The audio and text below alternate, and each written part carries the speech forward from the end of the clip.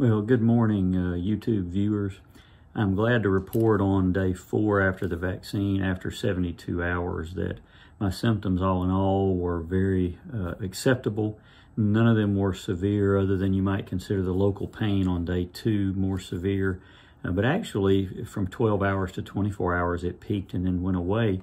But I will tell you that exercise or other use of your arm is going to affect you more on days 2 and 3 if you've gotten relief from your pain. It may recur then. Also, please note that you may get some pain in the original injection site, and I'd love to hear from some of you in the comments section if you found this. This vaccine, the second injection, or the booster, if you will, was not nearly as symptomatic as I thought it might be, and I encourage all of you to get that vaccine.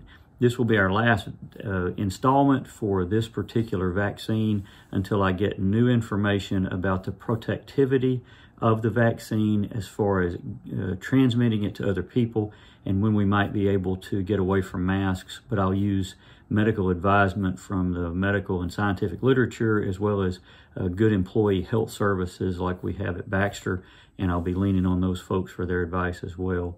So I really appreciate all of you watching these, and I look forward to getting back with you soon. You guys have a great week, and I look forward to hearing about your experience with this vaccine too. Thanks.